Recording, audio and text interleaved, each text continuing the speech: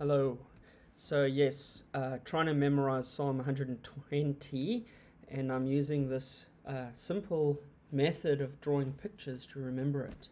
And so I thought I'd just share that with you. I might have to do it like this. So, to Yahweh, when I was under pressure, I called, and he answered. Yahweh, rescue my life from false lips, from a deceitful tongue.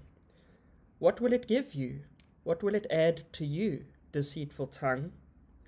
Arrows of a strong man, sharpened with coals of broom shrubs. Oh, for me that I've resided with Meshach, dwelt with Kedar's tents. For a long time I've been dwelling with someone hostile to peace. I am for peace, but when I speak, they are for battle. So that's how I'm trying to remember Psalm 120 this week. I wonder what your method is and how you're striving to put God's word in your heart. God bless you.